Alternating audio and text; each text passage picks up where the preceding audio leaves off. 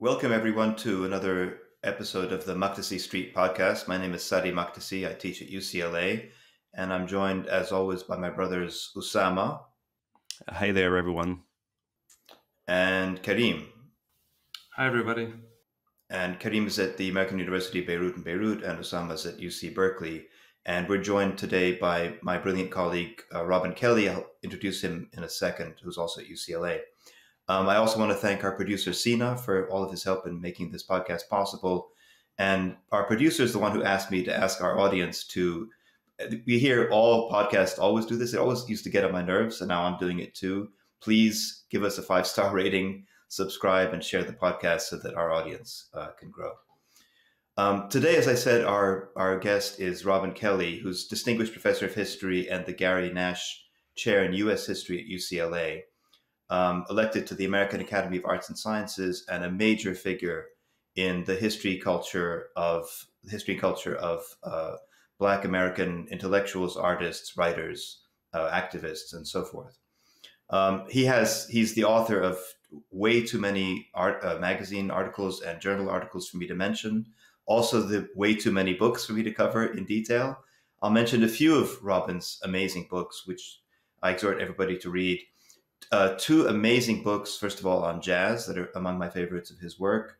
Africa Speaks, America Answers, Modern Jazz in Revolutionary Times, and an astonishing study of Thelonious Monk called The Thelonious Monk, The Life and Times of an American Original. He's also the author of other works on Black American history and culture, including Freedom Dreams, The Black Radical Imagination, Yo Mama's Dysfunctional, Fighting the Culture Wars in Urban America, and many others besides. So we're really excited to have Robin join us for this conversation. And Robin, we thought we'd begin by asking you about the path you took, sort of your own intellectual formation, the path you took through the American Historical Archive, first of all. I was reading the other day your foreword to Cedric Robinson. So just the path you took, and then also how, obviously, for the purposes of this podcast, how you connected to the question of Palestine during your historical intellectual formation and training. Of course. Well, first of all, I'm just so happy to be on this podcast. I'm such a fan. And by the way, people need to not only give 5-star ratings, but donate money to support it.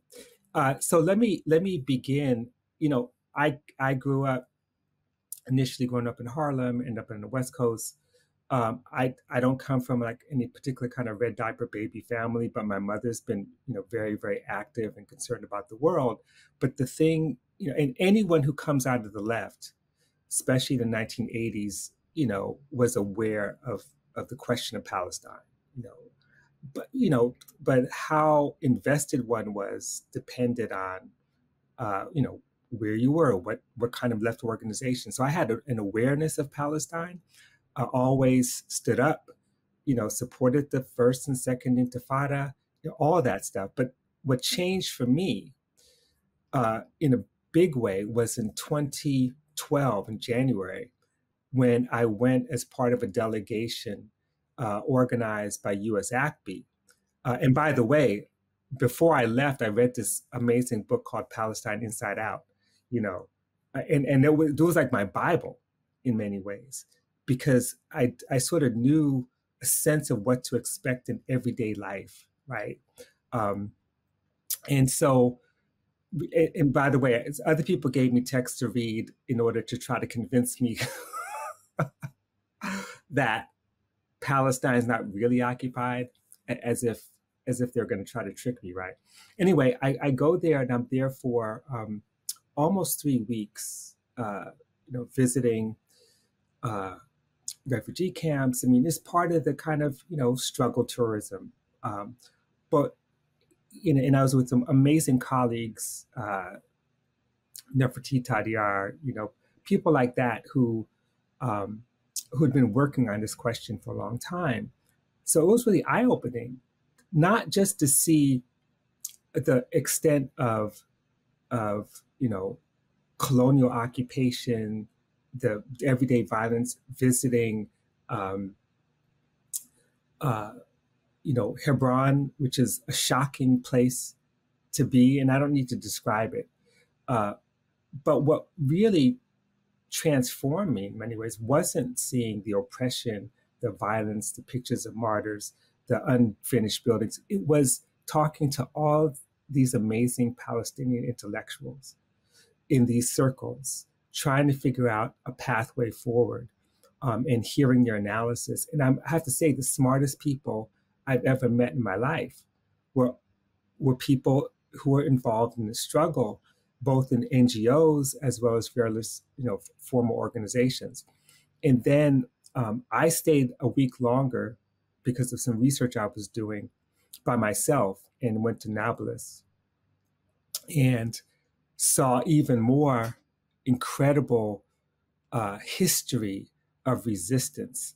And I have to say, I know this may seem trite to some people, but I saw a deep connection between the people of Nablus, what that place represented as a kind of site of resistance, and soap factories. I mean, to walk into these spaces where they're making soap by hand, it's the most beautiful thing I've ever seen in my life. The craftsmanship, the elegance, I took pictures of it, and to me, looking at soap being made had way more of an impact than seeing the segregated rows in Hebron. I mean, it's hard to explain what I mean by that, but what you saw was the people in struggle.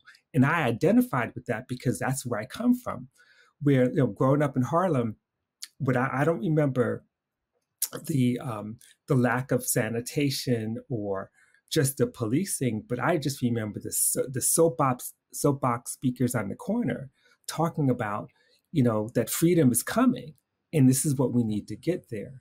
So that connection for me was everything. And from that moment on, I made a pledge. I said, two things. From now on, every chance I get, I'm going to write about Palestine. And two, every time I write about Palestine, I will refuse to take any money, right? If people are going to pay me, pay a movement. So that's the two things I've been doing and continue to do to this day. It's a path that not many people take, and we should talk maybe about that too. Like, why is it that some people, like you obviously took a detour at some point, and it's interesting to think about, well, what led you? I mean, there are things in your formation, your background, your upbringing, your experience in Harlem, your training. I don't know what it was. Something clicked with you, and you took the off ramp or the on ramp or whatever to Palestine. Obviously, not everybody takes that detour, and some people stick to the academic sort of the straight and narrow path of the academy, but I guess your work never really did hew to the strict academic path in any case.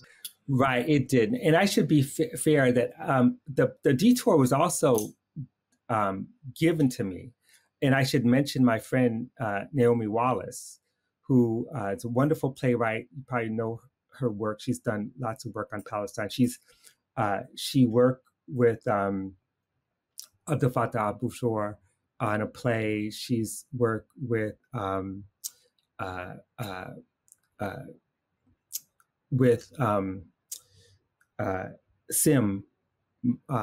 Ismail Khalidi. Right, Ismail Khalidi. Sim. So they worked together. So she was the one who said, look, take this tour to Nablus, talk to this person, and told me to go there. And so she had a particular kind of insight. She also was, along with my wife, Lisa Gay Hamilton, they were on, I think, the second women's boat to Gaza. And so she had this deep insight, which really helped me. And I try to listen.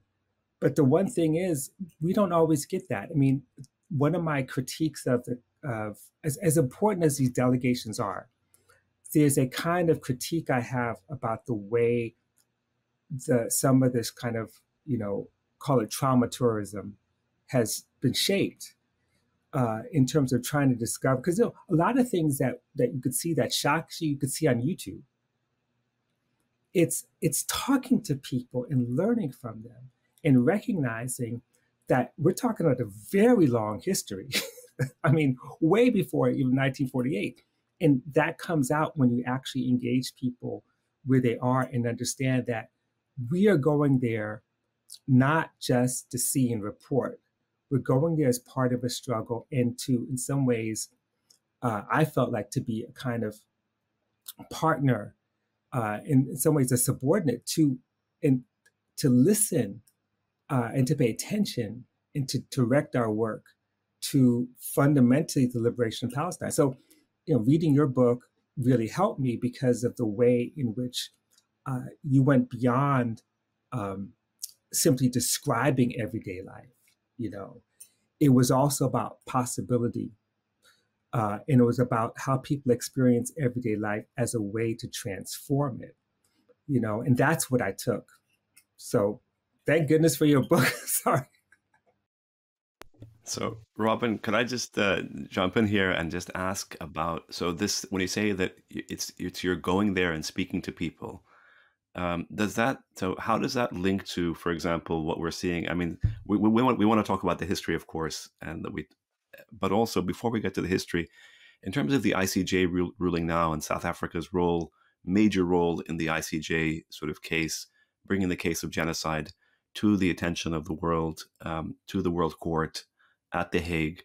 I'm wondering, so how does that relate to the fact that that most people in this country, in America, in the United States in particular, are sort of, there's this split here, but they don't have that experience of being able to talk to Palestinians on the ground in Palestine. So what are your thoughts on the ICJ case? And what about the fact that there seems to be some kind of major shift in American youth and also in the Black community, where I just read the New York Times article yesterday about Black pastors, and there's pressure brewing from below. Could you just relate to tell us about your thoughts on the ICJ case and the fact that most people here don't have the ability to do what you did, which is to go to Palestine and talk to Palestinians? Exactly. And by the way, can I just also jump in here and also ask the significance of South Africa kind of bringing this case, and also the thing where Namibia then adds and says, yeah, well, when the Germans came in big defense of the Israelis, then Namibians say, well, yeah, but there was also a genocide before this, so. Right. Yes.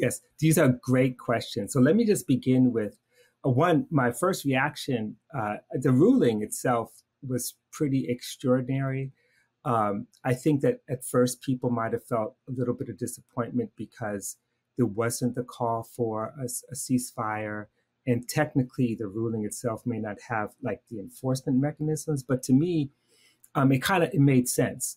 It made sense because for a lot of people who are kind of on the fence, it legitimated the term genocide with respect to, in other words, it's been used. In fact, the Movement for Black Lives got into all this trouble because in their August 1st, 2016 statement, they used the term genocide to refer to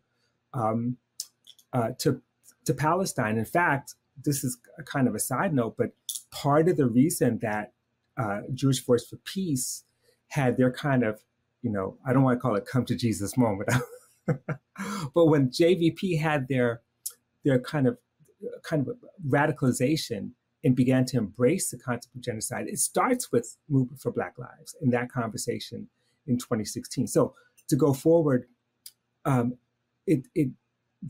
ruling itself, as well as the initial case, brought the term genocide to the fore in a way that hadn't been done before. And then, the other thing is that I think there's some historical lessons here. For me, at least, my takeaway was, why is it so hard for just ordinary people, for anyone to be able to see and recognize that the violence they're seeing just on television and reading about, that's an act of genocide? Like, why is that even hard to do, even among liberals? Well, to me, the lessons go back to like 1948. And, I was listening to the wonderful interview you did with Richard Falk, which was brilliant, when he spoke about victors, the victors' justice, and about, the example of the US dropping like 2 atomic bombs on civilian populations and why that wasn't considered genocide. And for me, my mind went to colonizers' justice, which is to say, neither the League of Nations nor the UN headed, of course, and controlled by colonizing countries, were willing to declare colonialism like a crime against humanity. And this was Gandhi's project. This was W.E.B. Du Bois, who we'll talk about, his project. I mean, Du Bois was there in 1944 saying, colonialism should be declared a crime against humanity. But there's three reasons why this didn't happen. One, the UN was designed, as you know, to recognize nations and not peoples. Secondly, the UN was still making a distinction between civilized nations and the rest. Like when you read like all those documents from like 1945 to actually you could go up into the 1960s, they still refer to the general principles of law recognized by civilized nations. The UN Declaration of Human Rights, civilized nations was in there until India and Soviet Union said, you need to cut it out. Commission on Human Rights, they restored civilized nations. So all this is part of it. And I think the third factor, which is probably the most important, is that you can't,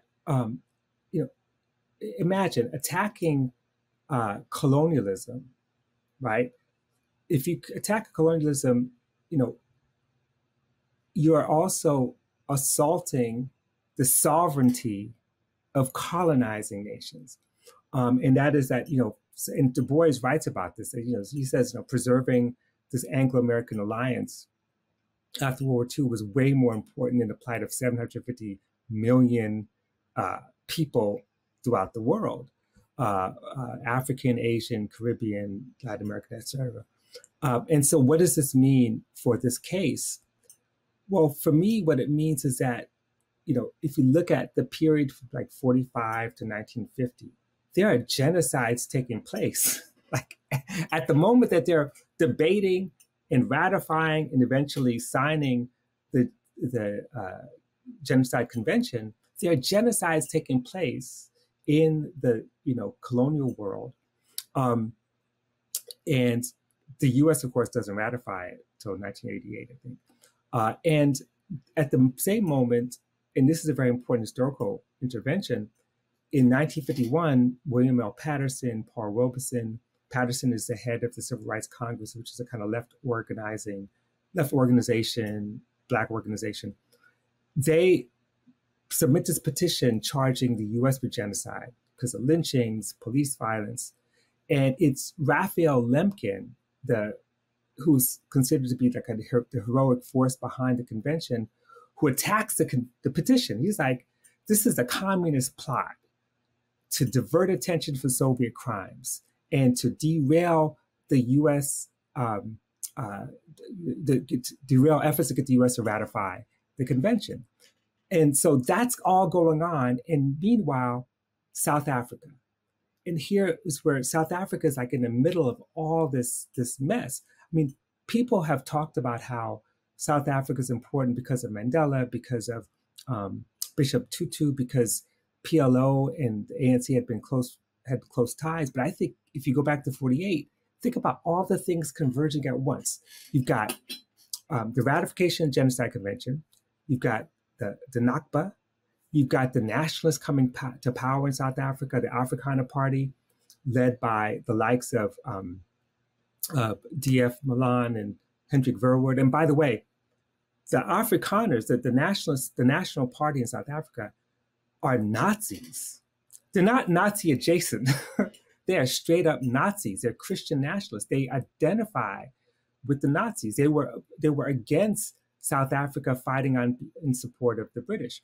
And then you have this guy, Jan Smuts, who's the prime minister of South Africa.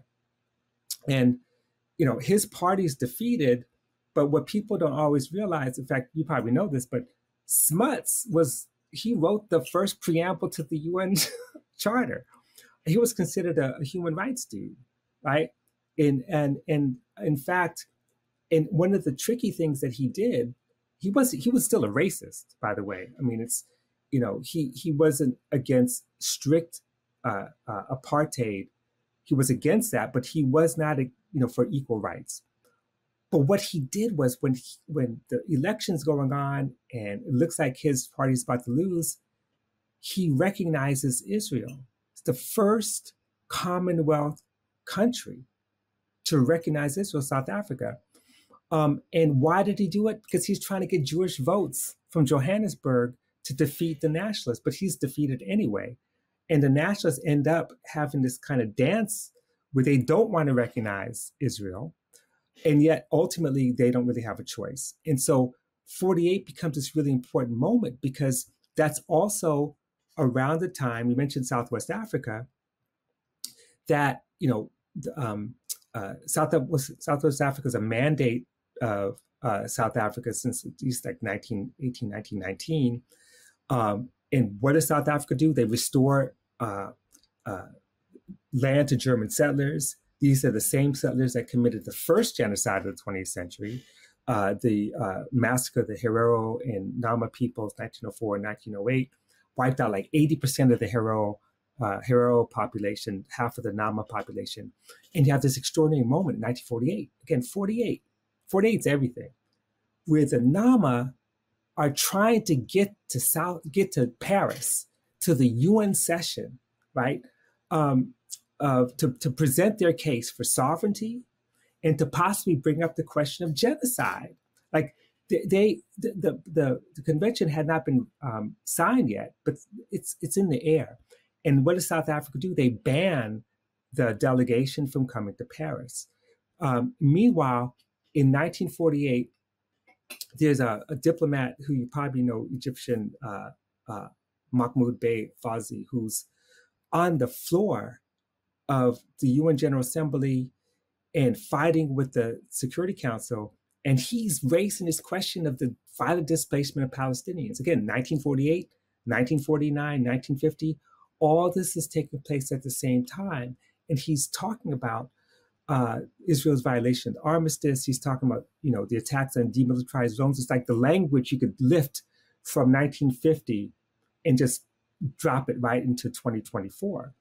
And all this is happening at the same time. So to me, that failure to identify colonial domination and colonial racism and violence as genocide is what's haunting this moment. And so when South Africa, coming out of its own genocidal colonial past, rejecting that past, brings the case to the ICJ, it is a kind of redemptive act. It is saying, here's the error we're trying to correct since 1948.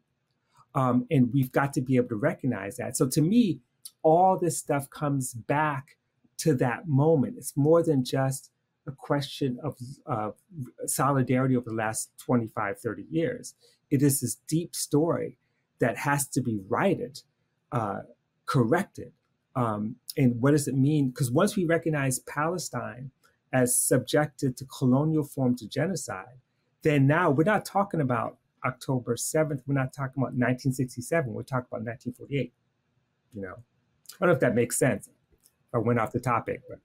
No, it's amazing. And actually, Karim, you may have a question, but just quickly, just to build on that, Robin, how perfect then in this horrible situation that we're facing now, in the catastrophic situation in Gaza, but how perfect is it, historically speaking, that as soon as the ICJ renders its provisional measures ruling, last Friday, like literally within 15 minutes or something like that, the U.S. and all of its white kind of ex-colonial or even still contemporary colonial genocidal powers, they all immediately say, well, we're going to pull our funding out of UNRWA. I mean, it's like it takes us back in a way to the genocidal formation you were talking about in the early 20th century, right? But here we are, 2024. South Africa's trying to correct that stream, to right the historical wrongs of the early 20th century.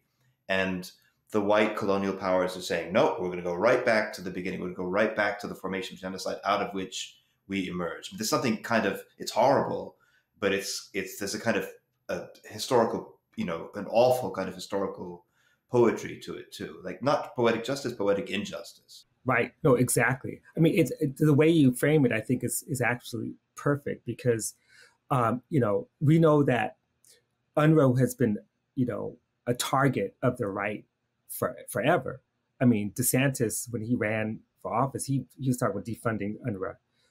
And so it's an old thing, and it's also consistent with the kind of European bloc that from 1945 all the way to the present has been voting both with South Africa and voting with Israel constantly over and over again, and really doing everything it could to undercut UNRWA. I mean, U.S. support for UNRWA has always been questionable, and always been limited. And the amazing fact that they could even do this work with limited funding is amazing.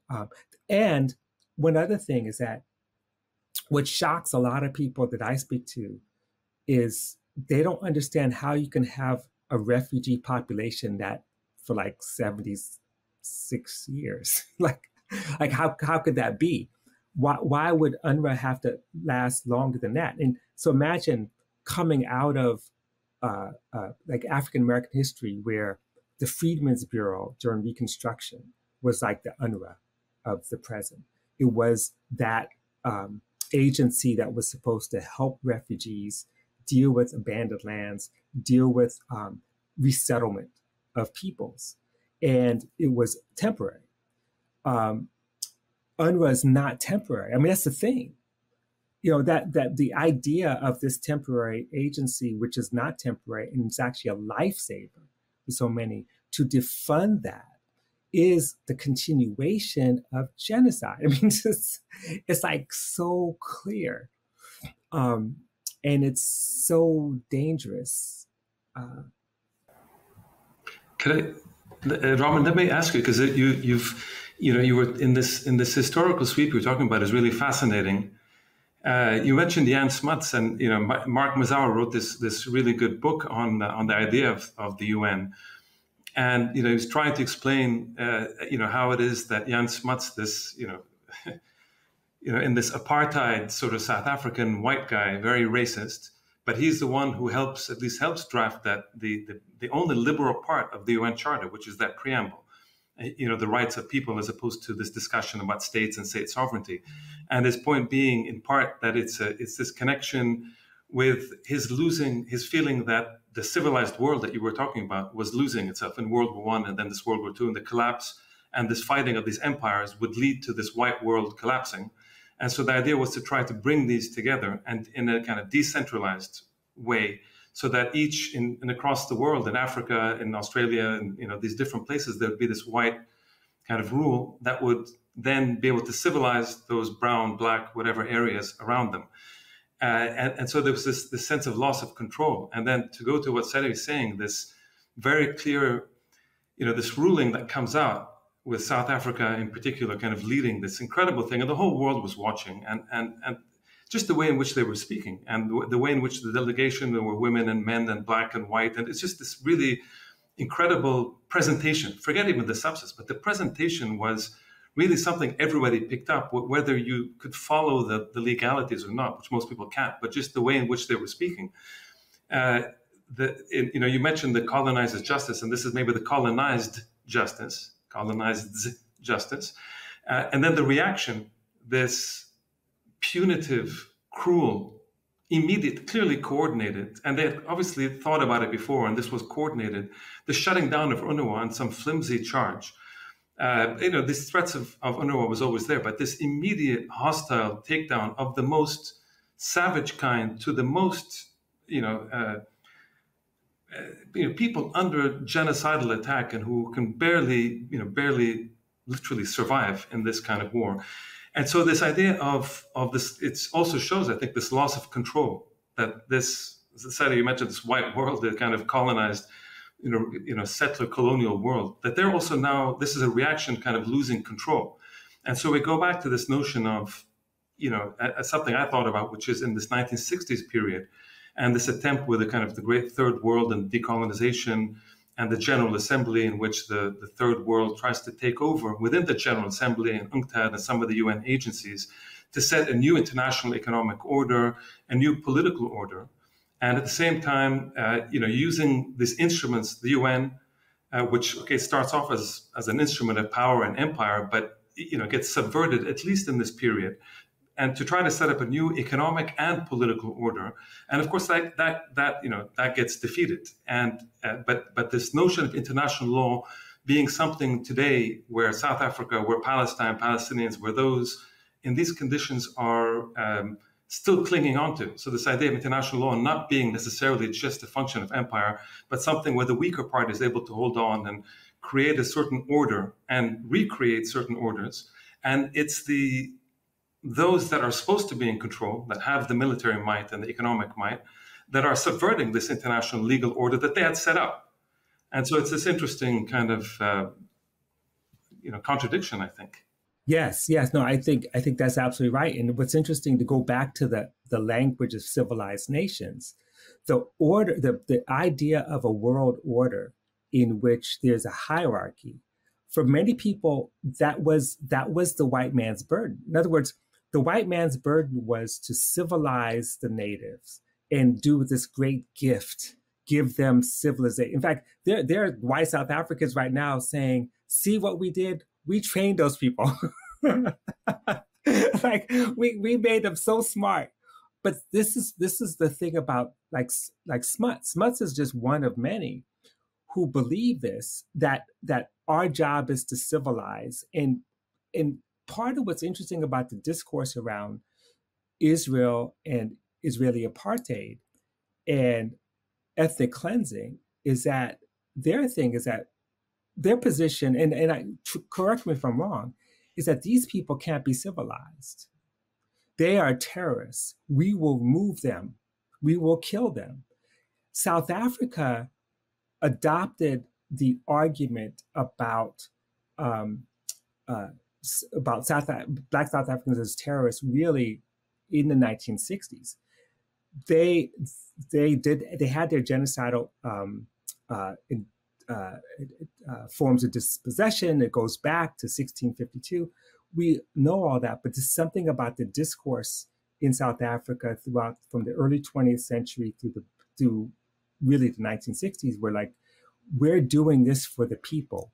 We're basically creating, even the language of the Bantustans was about independent development. We're going to basically allow these people to develop their own culture. That is not the discourse in Palestine. It is, we want them out, which I think does great against this civilizing mission discourse. And UNRWA, and I think you're so right about it, UNRWA occupies this interesting status as not being controllable.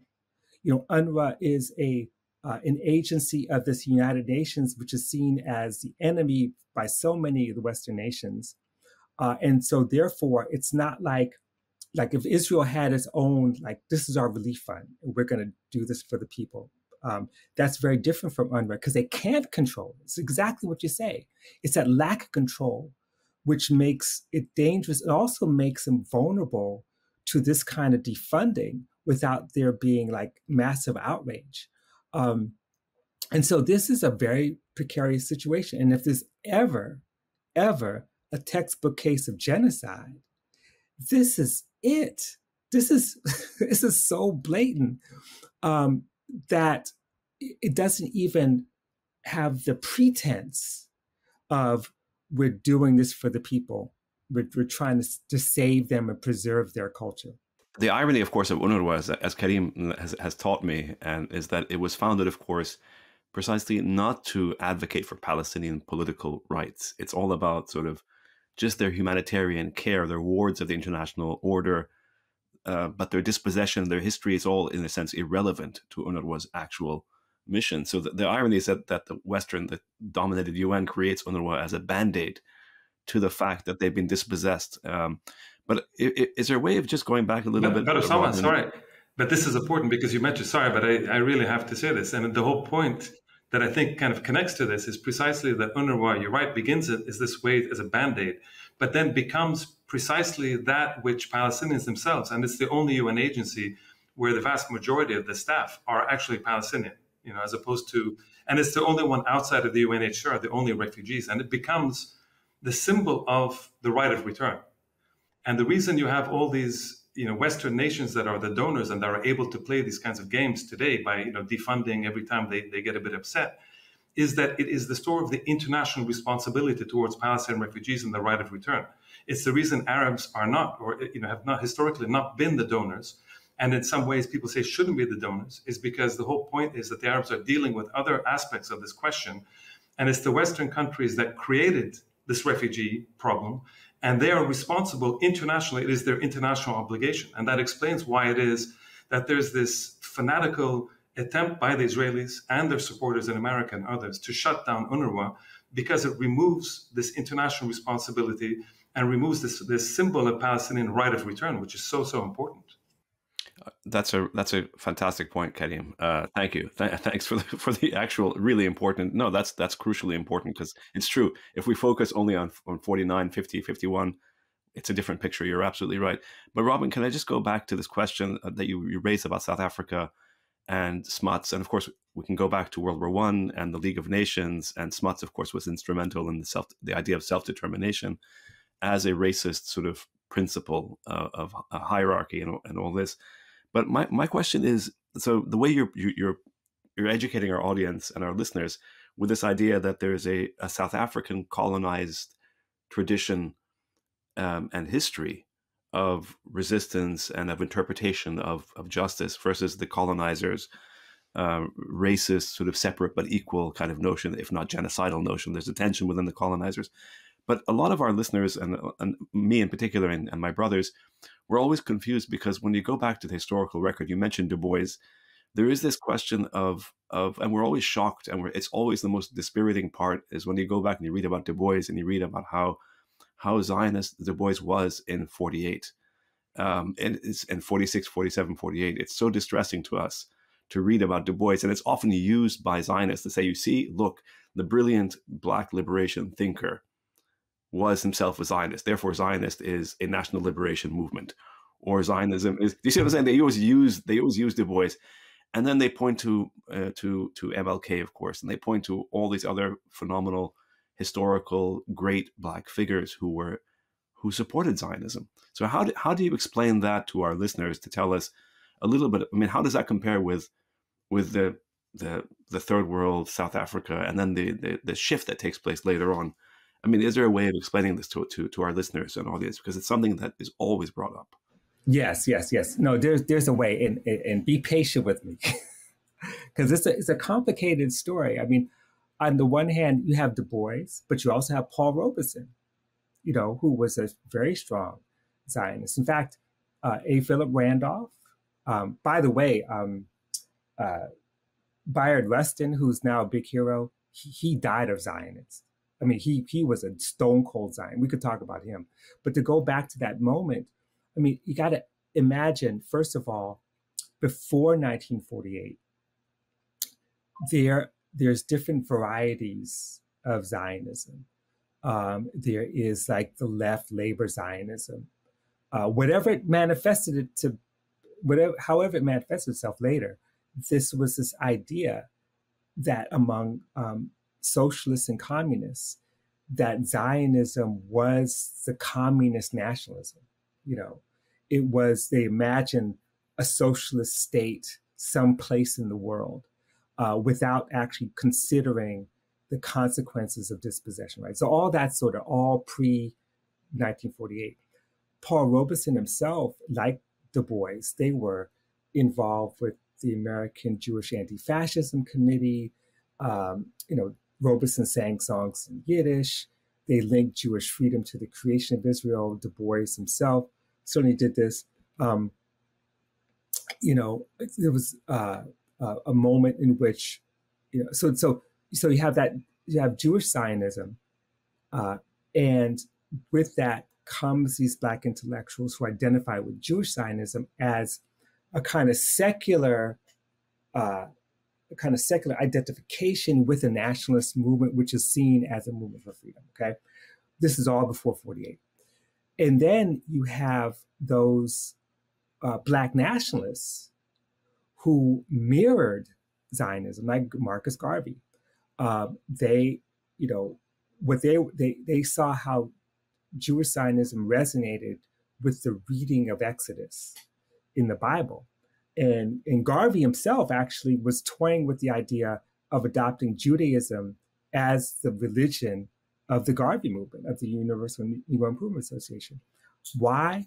Not only because a lot of his donors were Jamaican Jews, by the way, that's a true story, but also because he had brought into his circle figures like, Rabbi Arnold J. Ford, who was a Black Jew who ended up going to Ethiopia. And so they saw Judaism and Zionism as the religion and ideology of an oppressed nation trying to create self-determination. So that all exists, right, at the same time.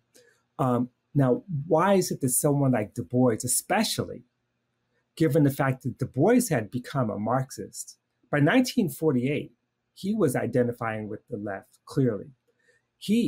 Du Bois and Robeson were as close to the Communist Party as you can get. Why is it? Well, the Communist Party's position was support Zionism. I mean, overall. And then something happens in 1956. I know a lot of times we think about 67 as a turning point, but what I'm finding is that 56 is the turning point because of, Israel's participation with Britain and France in the attack on Egypt after Egypt is, nationalized the Suez Canal. Why is this important? Well, one of the most important massacres, of course, takes place in Gaza. That is the massacre by Israelis of Palestinians in refugee camps in Khan Yunis, in Rafah. I mean, all places that we're talking about today in 1956. And this is when Du Bois actually pulls back from Zionism. He basically is much more critical of Israel for the first time. And he ends up, I wouldn't say that he ends up being anti-Zionist, but he definitely ends up being a sharp critic of Israel. Almost a lot of Black leftists in the Communist Party begin to split over this question of 1956. Again, this is a decade before 67. And I think that's because of Africa. In other words, Egypt as Africa, as opposed to Palestine, as opposed to Palestinians, as opposed to solidarity with Palestinians. Is that, am I understand? It's both of those things, meaning that, and I could mention Malcolm X and Dr. King in a second about this, but it was primarily the violation of Egyptian sovereignty, number one, the identification with Egypt as a heroic nation, both for Africa and for the Third World. But it's the reports of the massacre in Khan Yunis, Rafah, and I think it was one other, in Gaza that actually concerned a lot of people who are, so in other words, we may not call it solidarity with Palestine generally, but certainly a critique of Israeli massacres of Palestinians.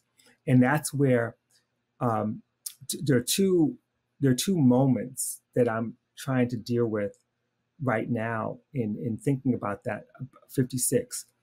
And if you indulge me, both involve, the issue involves both Dr. King and Malcolm X. So Malcolm X, we know, ends up visiting, goes to Egypt. He ends up visiting Gaza.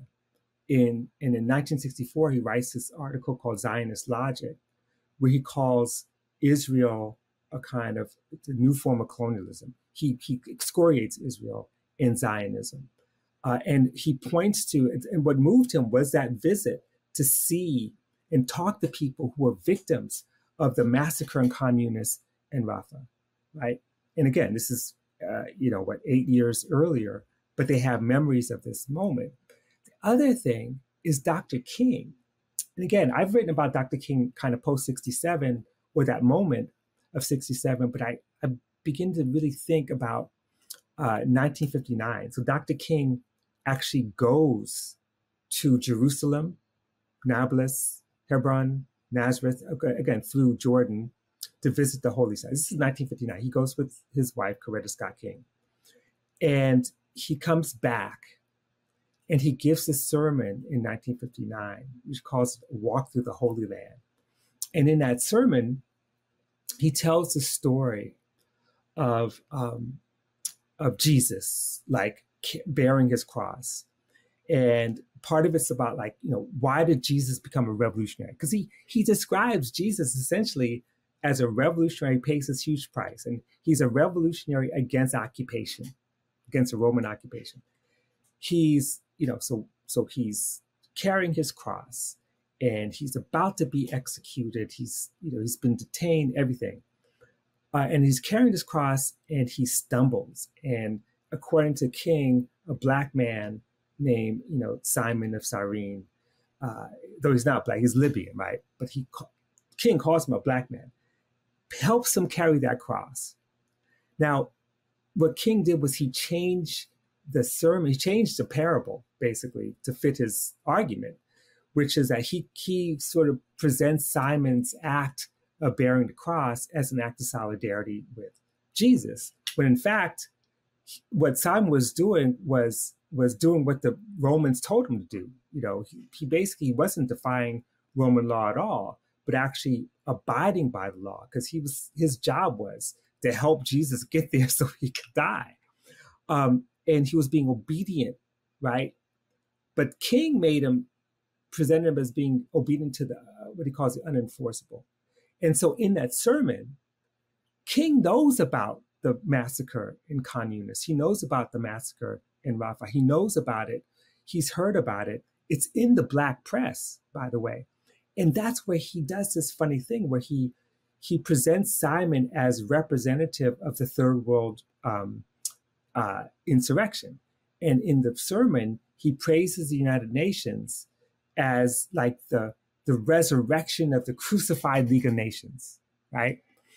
He says, and I have to quote this because it says, before there can ever be peace in this world, we must turn to an instrument like the United Nations to disarm the whole world and develop a world police power so that no nation will possess atomic and hydrogen bombs for destruction. And he goes on to say the UN is that force. And he believes in the UN.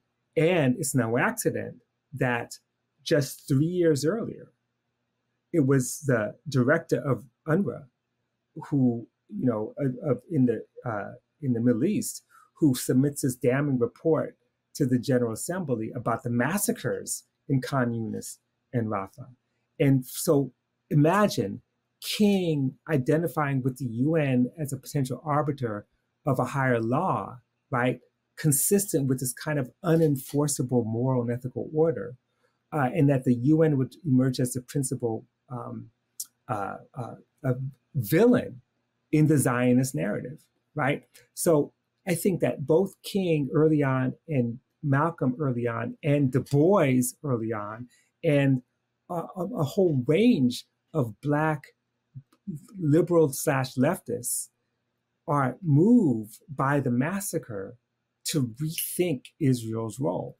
It's not a 100% turnaround or 180-degree turnaround, but it is a consideration that sets the stage later, certainly for Malcolm X's statement, but for King's statement later.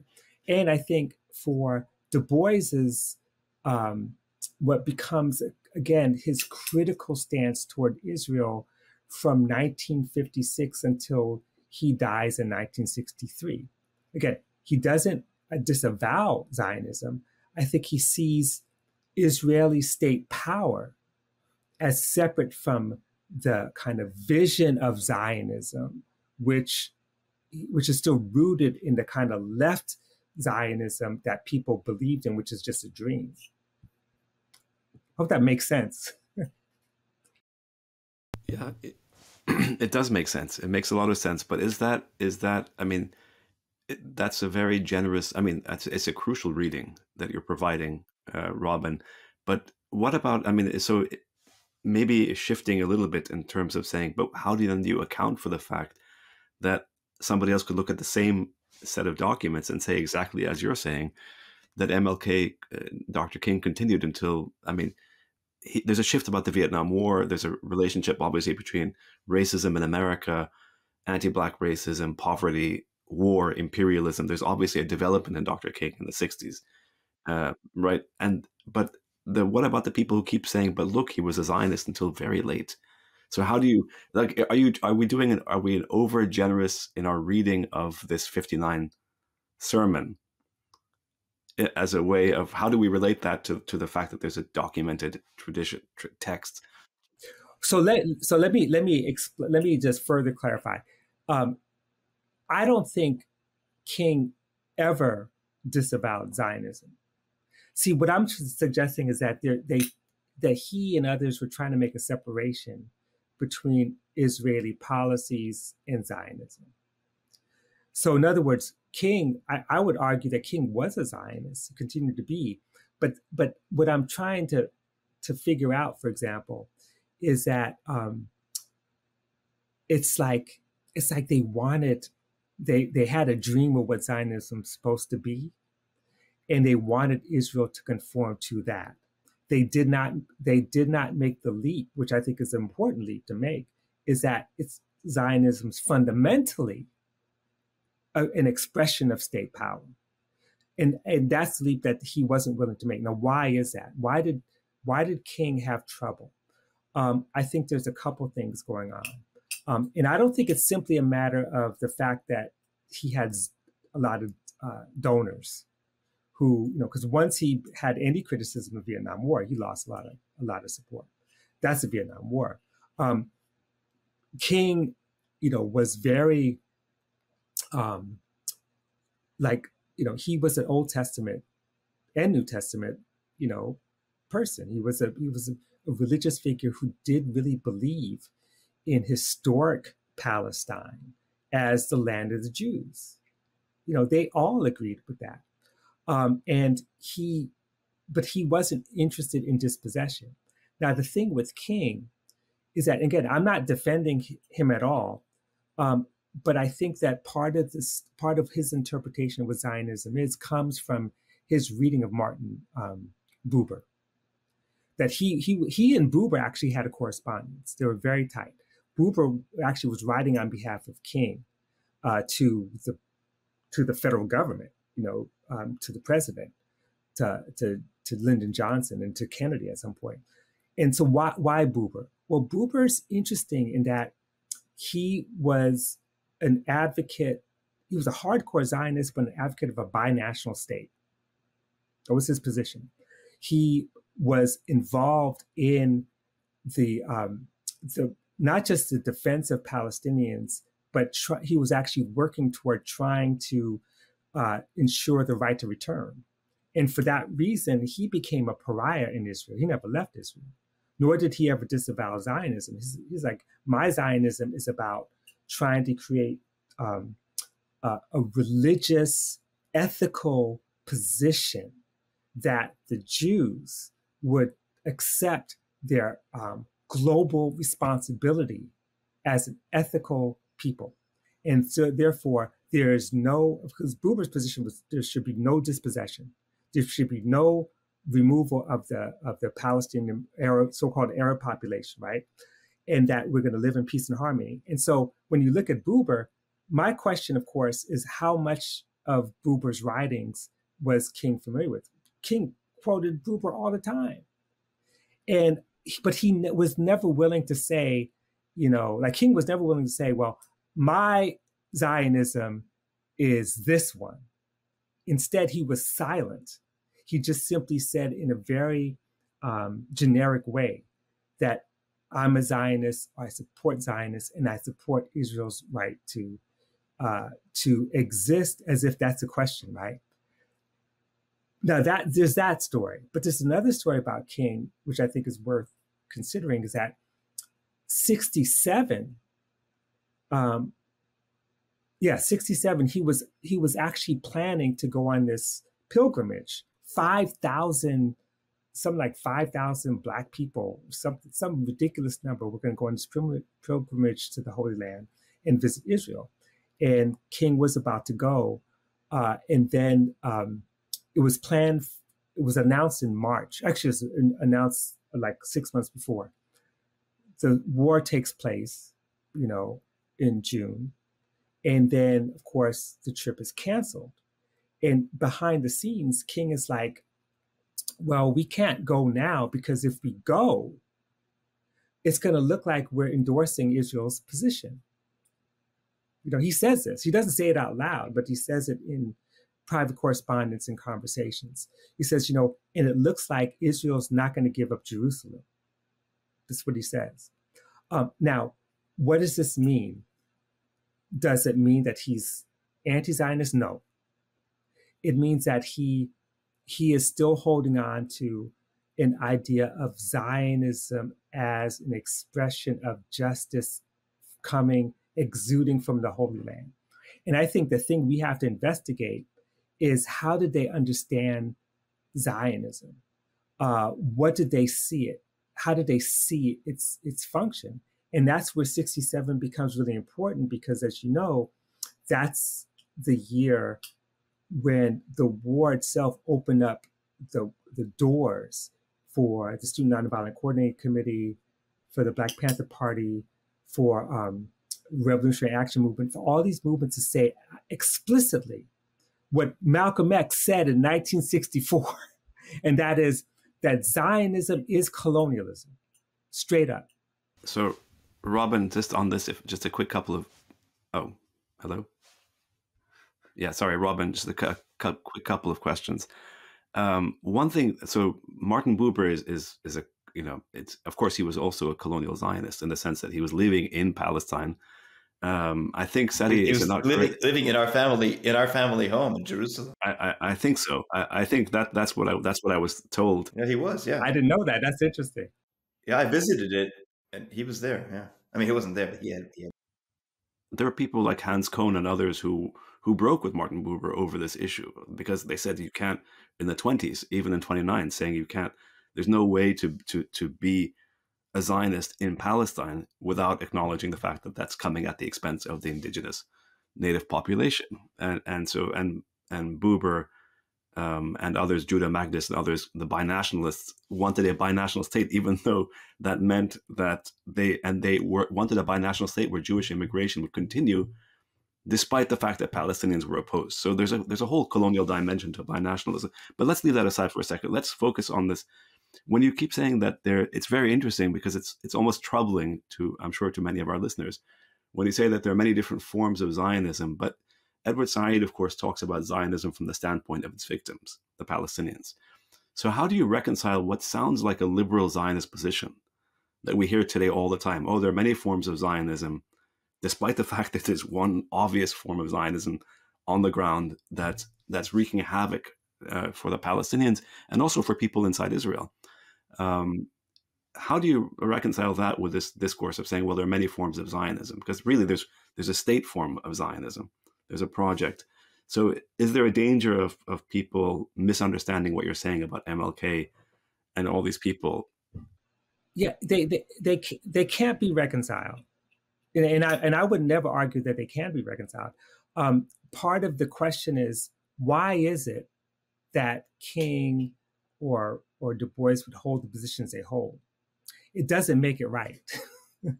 It doesn't make it justified, nor does it make it anti-Zionist. So part of what I'm trying to answer the question, like, how do we understand why King could do the things and say the things that he says? And part of it is, the dangers, to me, the danger of Zionism is precisely the fact that, like, it's like apartheid, but it's even worse than apartheid, because the danger of Zionism is precisely that there's a way in which its origins, its roots, its connections to other movements allow for these multiple interpretations, right? And that to me, that's the issue. It doesn't at all take King off the hook or Du Bois off the hook or any. But what it does explain is, why is it that they can reconcile both their support of Zionism and the support of what they, again, to use the language, the Arabs. And so I think there are two things going on. One is that at the end of King's life, I think that he becomes more and more critical of Israel, and he becomes even angry with Israel's position. And then the second thing is that, you know, the fundamental break of recognizing Zionism as the logic of colonialism, that opens up the pathway for a deeply anti-Zionist and principled position from 1967 on to the present, coming out of Black movements. I'm not saying it wasn't there, because look, there's examples. George Schuyler in 1948, he's writing about the Nakba. He's saying there's no principled Zionism. He's saying that. And he's very clear about that, but he's like one exception to the rule. So again, I don't want to, I think it's important, and this is the work that you all do that's so important, is to recognize that the ideological and state policy, statecraft, and the genocidal violence, that they're part of one process. The parsing out. Robin, I'm really fascinated by this, and your description, and it makes sense historically to say, I mean, at least from the outside, for me to sort of understand that people like MLK could be sympathetic on the one hand to a Palestine story, but at the same time be sympathetic to Zionism in its own way, as he would interpret it as a Christian, let's say. If we just fast forward to today, does what's going on in Gaza today, just to connect it, dispel that from those that would follow MLK and that tradition? Is there any more room for this being able to say, okay, I can recognize this, but I'm holding both at the same time, and both of them are important. Can you still do this in this day and age? And just when you're reading that 1,000 Black pastors have called for a ceasefire, I'm not sure what that means, if that's just sort of inside democratic politics, or if that's something recognizing that these things can't hold. Right. No, it's a great question, because the way I see it is that I don't know anyone who's actually trying to reconcile King Zionism with a critique of Israel. What I see is the Hasbara type organizations, and stand for Israel. All these different organizations are using King, right, as a way to justify Zionist policies. What you don't see is people kind of threading the needle. I don't see that at all. What I see is people drawing on King in terms of his principled anti-war position. In other words, break the silence, then apply to Israel, as opposed to, there's something we can recover from King about his position on Palestine. Most people don't even know his position on Israel.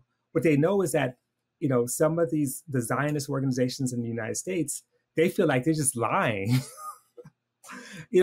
But see, my problem is that I'm a historian, and I have to try to understand what's a lie, what's not a lie, and how, say, King got to this pathway. And I think to understand that is also to understand a very dangerous position that King had taken too, which is relevant to today.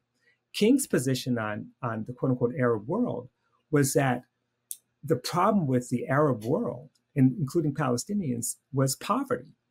That's why he called for a kind of Marshall Plan as a way to resolve that conflict, without actually recognizing that it's exactly the apartheid policies and dispossession that produced the poverty in the first place.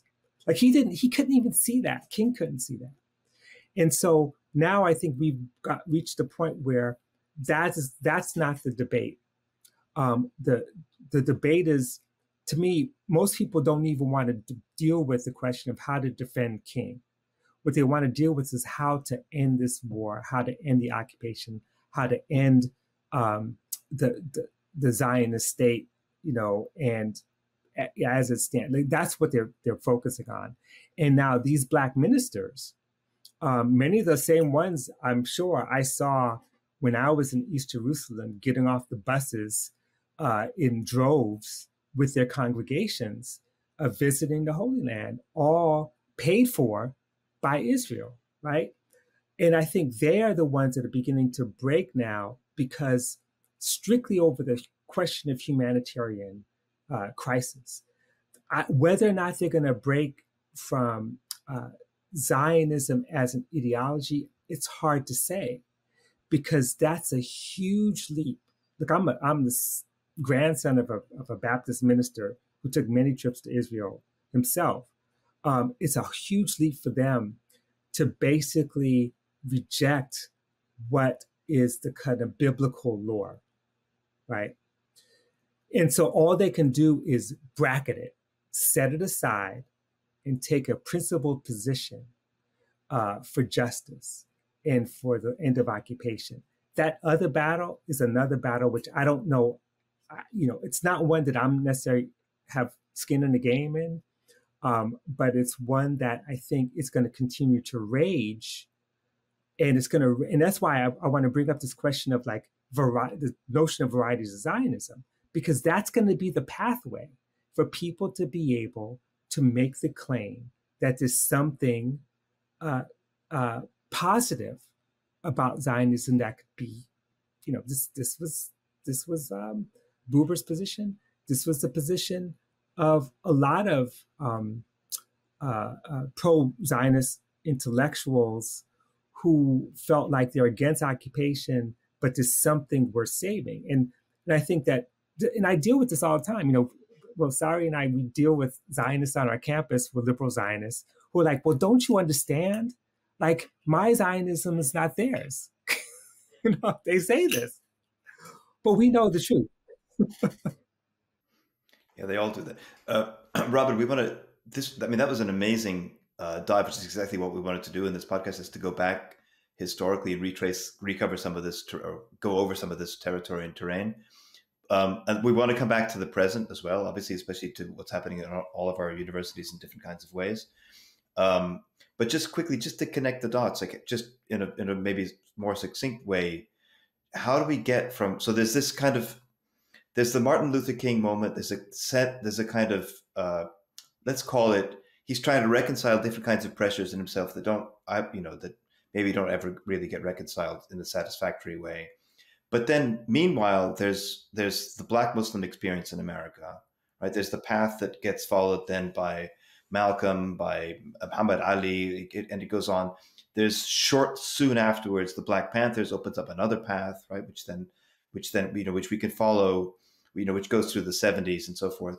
And then at the end, the kind of receiving that experience, the more radicalized, I would say, experience from the late 60s onwards through the 70s, partly via the Panthers, but partly through other kind of trajectories, we end up with BLM, with Black Lives Matter, and that, which you've written about, like that moment of convergence between 2014 Ferguson and Gaza, that again, one of these moments of incredible poetic injustice, or historical injustice, happening. Kind of, why did it happen that 2014, both those events happened at exactly the same time? What does that say? But just to quickly kind of trace the path that gets us from the sort of, let's say, maybe equivocation is too dismissive a term, but from that equivocation of the 1960s through the radicalization of Black intellectuals, Black activists in the U.S., the Panthers, Angela Davis, like that trajectory, and then getting us to Black Lives Matter. Right. So here's the short version of it, because the one thing I neglected to mention is that by 1970, there is a retrenchment on the part of Black support for Zionism among people like A. Philip Randolph, Bayard Rustin, Roy Wilkins, Shirley Chisholm, who was considered fairly radical, even John Conyers, who ends up changing his mind. So so 2016 was really, really significant, precisely because the Movement for Black Lives put out this document calling what was happening to Palestine genocide. So basically, as we reach the moment we're in now, there's no possible way that we're going to go back to a debate about whether or not Zionism is good or bad. What varieties of Zionism. I think that's a debate that may be a scholarly one, but certainly not a political one in terms of what we're dealing with today. And the other issue, of course, is that precisely because of the changing landscape, the sea change in political winds, the anti-Semitism claim, the weaponizing of anti-Semitism is not working the way that I think Zionists thinks it should work. It's, you may have institutions forcing people out of jobs or whatever. It's not slowing down this process or slowing down the movement in support for a free Palestine. Robin, I wanted to ask, this is fascinating. And so the movement within the African American community to support Palestine has increased. And the discussion we had previously about the different strands of Zionism, we're not going back to that in terms of contemporary political discussions.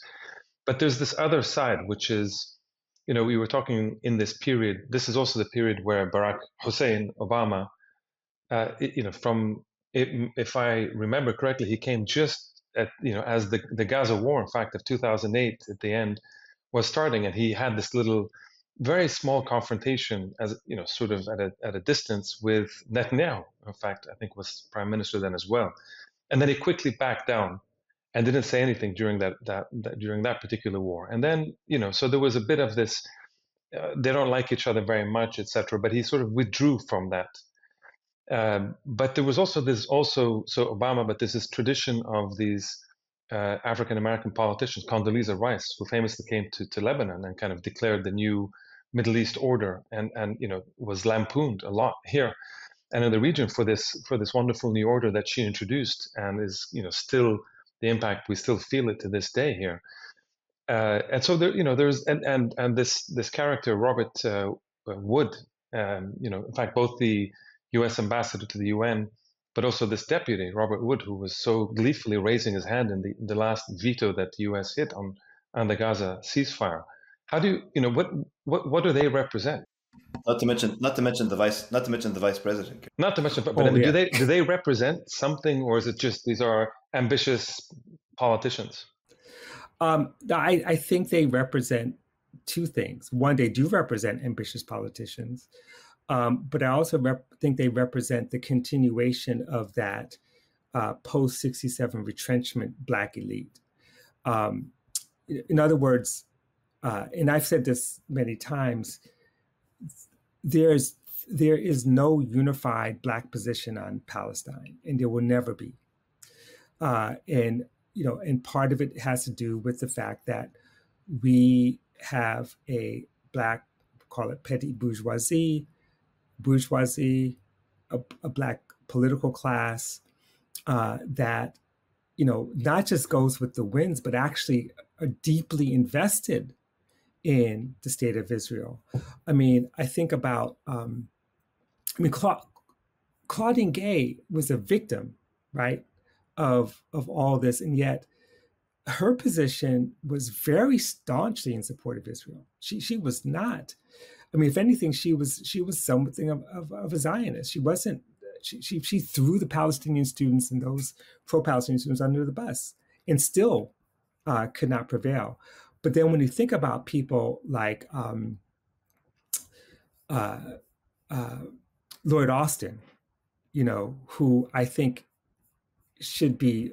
I'm an abolitionist, but he should be brought up on charges. Because he's not only very strong supporter of Zionism and U.S. foreign policy, but he's a direct beneficiary of the genocidal war. Because we know, we look at the stock prices of Hewlett Packard, Lockheed Martin, Northrop Grumman, General Dynamics, Raytheon. He worked for Raytheon as a shill for Raytheon. This is where his bread and butter is. This is where the military's bread and butter is. This is where this elite is. And so I see them as part of the enemy structurally. They can't be persuaded. And you're going to continue to see more and more Black faces, doing this work. I think about Karine Jean-Pierre. She is the queer, Appalling. And she's from Martinique. I mean, so here she is from Aimé Césaire's land. She's considered to be queer, progressive, and all this other stuff.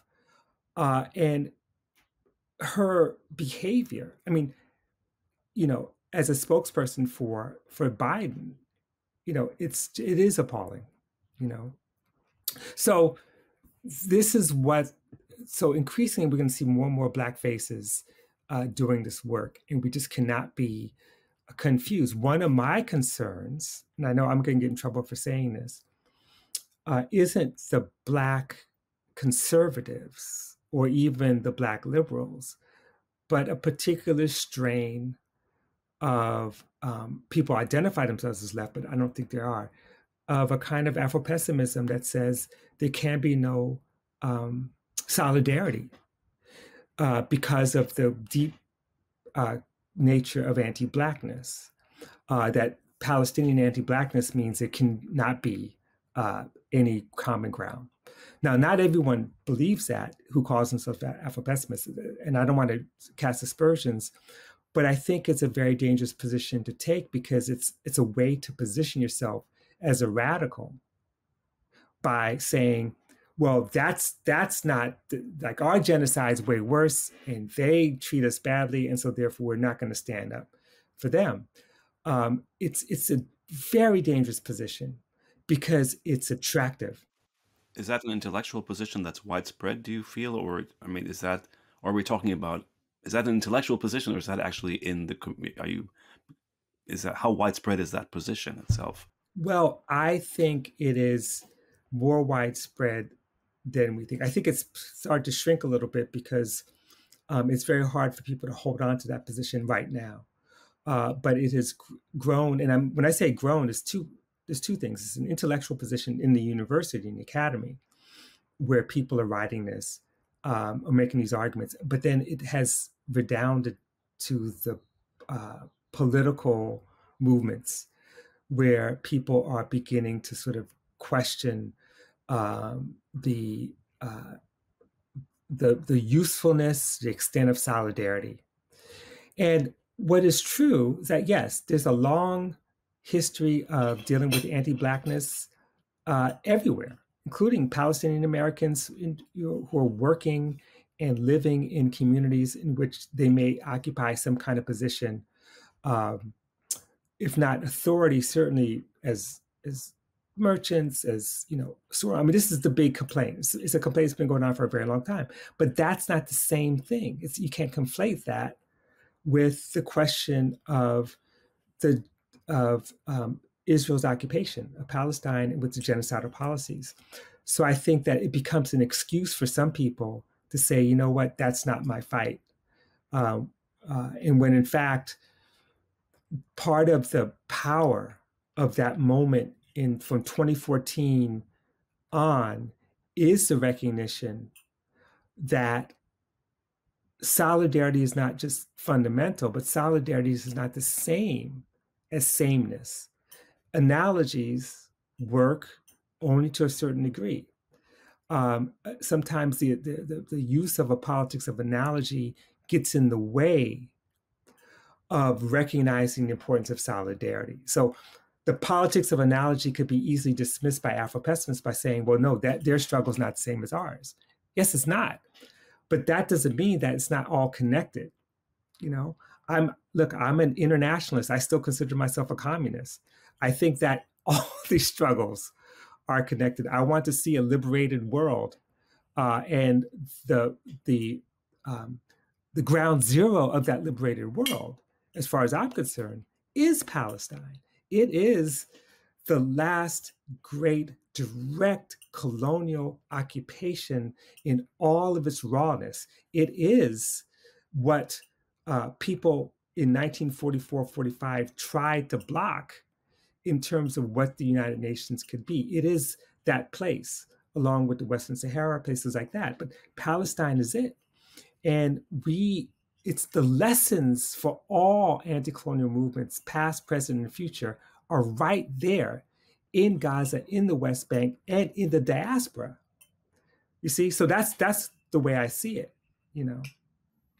I think that's an amazing place to stop, because like we couldn't possibly sum it more eloquently than you just did, Robin. But one last question. Sorry, you're kind of saying this, I suppose, but do you think that the genocide in Gaza it's not just like the straw that broke the camel's back, or something like that, but it marks a much more fundamental shift, not just for Black Americans, but for people in general around the world, and maybe in generational terms, maybe in other kinds of terms. But is Gaza this is the culminate, like what we're seeing before our very eyes, with 100,000 people more or less killed, injured under the rubble, the entire all 80% of the housing gone, 90% of the population displaced, all the universities destroyed, all the hospitals being destroyed, and now the cutting of funding to UNRWA, meaning perhaps God knows how many more people are going to die of starvation and disease and so forth. Is Gaza a fundamental turning point, historically speaking? But also, Robin, sorry, but also, just to go back to what we started with and the question of South Africa and the Global South, it seems to be another, is this the starting point of that politics again? Yes, I think so. I guess I see two things. One is that this moment, the post-October 7th moment, is a turning point, but it builds on a series of turning points that all begin with Gaza. In other words, 2008, 2009, 2014, 2021. In other words, Gaza has been like the site, at least for the last decade and a half. The word Gaza basically means genocidal violence and resistance. And I think the big turning point, which makes this different, is both the scale of the violence and the breakout. No one expected anything like that to happen. Maybe some people expected it, but it shocked the world.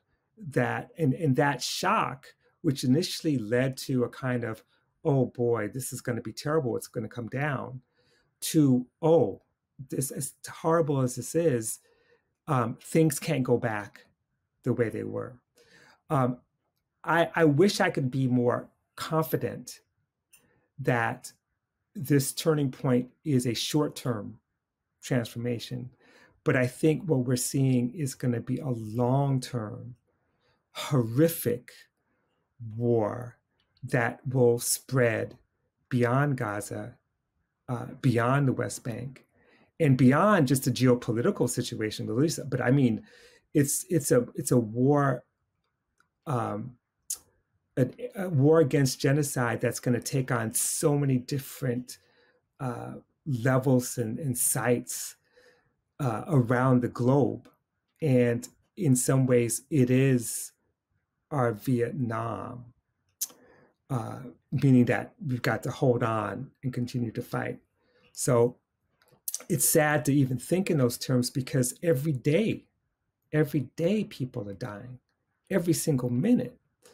And it's unacceptable. And what I find so terrifying is precisely what you're saying about the fact that UNRWA could even be defunded. Even people could think about that rather than doing the opposite, saying, you know what, we're going to go in and we're going to basically force a ceasefire. We're going to cut off all funding to Israel. We're going to increase the funding to UNRWA. We're going to do everything we can to save lives, but that's not what's happening. And it is our Vietnam. It is our Spain in 1936. It is everything, in terms of the future of humanity. Thank you, Robert. We couldn't put it better than that. Thank you for joining us for this conversation. Oh, thank you. I really appreciate it. Thank you, Robin. Thanks a lot, Robin. This was fascinating. So, Kareem, that was an amazing conversation with Robin Kelley. What did you think? I thought it was incredibly enlightening. I mean, this history of the African American engagement in with the whole question of Palestine. And the way he ends it, I think really hits it, where he talks about Gaza as the turning point. But just as we've had in previous episodes of this podcast, including with Ilan Pape and others, there's a sense that there's a turning point. It's the end. It's the end of something, the beginning of something else. But we all seem to agree that it's still going to be an extremely violent kind of unfolding of this. I mean, it's not just going to end. There's going to be a tremendous amount of violence, I think, going forward. And my sense is that's correct. Yeah, violence on the ground, but transformation here in the U.S. and obviously around the world as well. And what's striking is this, that going back through that history that he was tracing for us, going back to the 1950s, 1948 itself, obviously, the 1950s, 1960s, that this kind of slow sort of convergence that, with certain equivocation and so forth, in the Black struggle in America, that with the Palestinian struggle for freedom, and then what we now see is this sort of an acceleration as we get into the 2000s, 2008, 2004, 2014, 2021, this catastrophe that's happening now in Gaza. There's a turn and there's no turning back. So I think if we're going to look for optimism, which I'd like to do, because we live in this is such a dark and desperate moment. But if there is optimism, it is this sense in growing solidarity, which has come up across all of the other interviews we've done in this podcast so far. There's a growing sense of solidarity. What Ilan Pape, to go back to that discussion, what he calls global Palestine, what Richard Falk talked about in terms of the legitimacy, the struggle of a legitimacy. I think there's no question that despite the horror, or maybe because of the horror of Gaza, there's a massive boost in solidarity that in the long run, hopefully, will help bring about justice. But in the short run, it's looking pretty awful. Yeah. So I agree totally, but since I am in Beirut, and the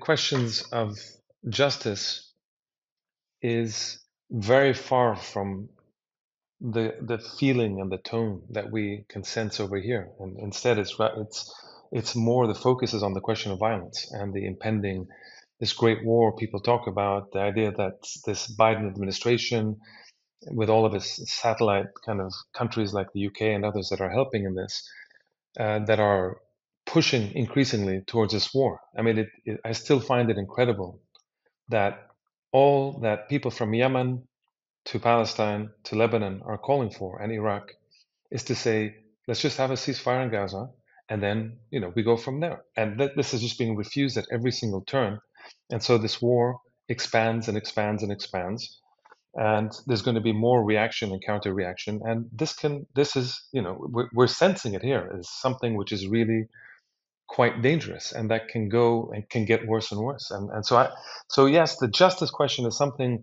that gets, I think, played out in various places, and I think over the longer term, I think is very important.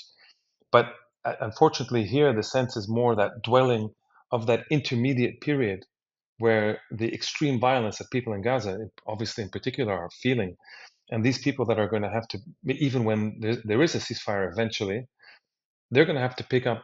It's unimaginable to even think how they're going to rebuild their lives. In that immediate term, schools and hospitals and all of this, and now this attack on UNRWA, as even if it's symbolic. I mean, it's even if it's symbolic, because money will.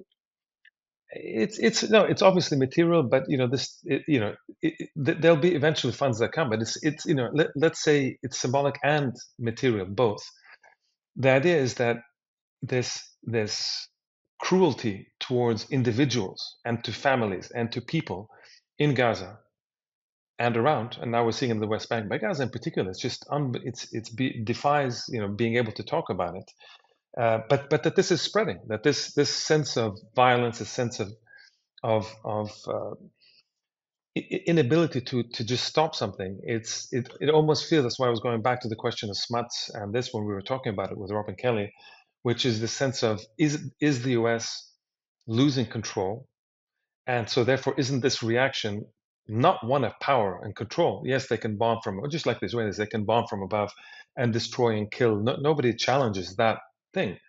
But it's really what I take out of this, or what I've taken out of this war from here, is the incredible weakness that the Israelis have. The Israeli military has been shown to be weak, except from above, from hitting from above, but it's been weak.